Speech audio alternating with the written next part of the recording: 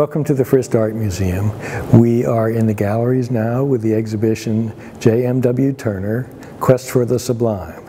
This is a wonderful exhibition. We would love for you to be here in person, but in lieu of that, I am going to walk you through and we're going to take a look at some of these masterworks, not necessarily through the eyes of an art historian, but imagining ourselves as if we are within the mind of the painter himself.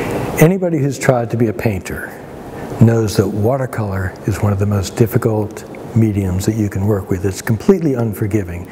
You have a white piece of paper and you put something on it and you can't change it.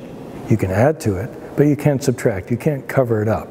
So you have to be very, very assured in what you're going to do. But the end result is that there is a remarkable luminosity as the whiteness of the paper exudes through the pigment that's on top of it and gives you this sense of light coming from within. And for Turner, light and color were indistinguishable. They were inseparable. They were one and the same. So how in oil painting do you get the same effect?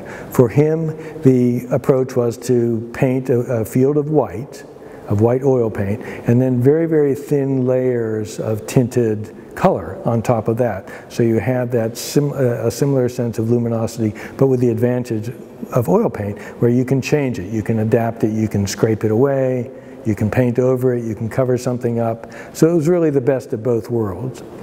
When the Turner bequest came to the Tate in London, it came with a number of works that were clearly finished works, a number of works that were studies or sketches, and many works that nobody really knew. Did Turner intend for this to be shown in the way that we're looking at it? Is it an unfinished painting? Is it kind of laying the groundwork for something else? And for Turner, it's not unusual for him to have a number of canvases like the one that we're looking at stacked against the wall.